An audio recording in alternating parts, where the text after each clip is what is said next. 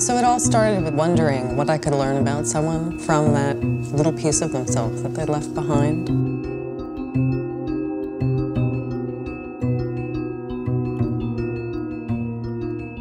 You walk around the city, and everywhere you see these genetic artifacts, little clues that could tell you something about a person. And I wanted to create these portraits of total strangers using tools at a community laboratory.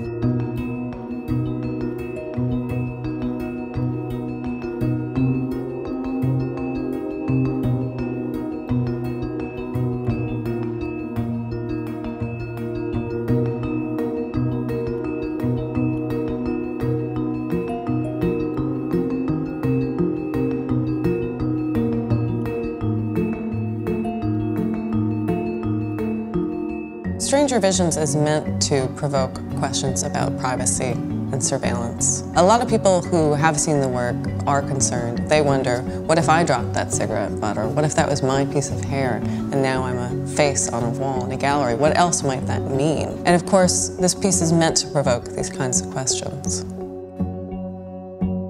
People think genetic surveillance is the topic of science fiction, but it's actually a problem today. Personally, I think that we can't just be concerned about whether we individually have something to hide. We need to protect those who do have genetic diseases, who do face possible discrimination. Even though there is technically legislation that prevents genetic discrimination in employment and in insurance, it's not perfect.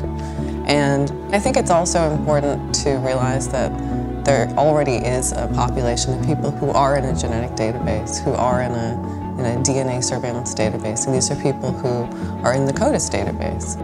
You don't have to have done anything wrong. You could just be a suspect, you could be someone who's been arrested, and you end up in this database forever. Beyond that, there's these major social justice issues of who is in that database. The database vastly overrepresents minority populations. And so there's a lot to unpack here and address. As genetic surveillance issues become increasingly pervasive, we're going to need tools of counter-surveillance, things to protect us.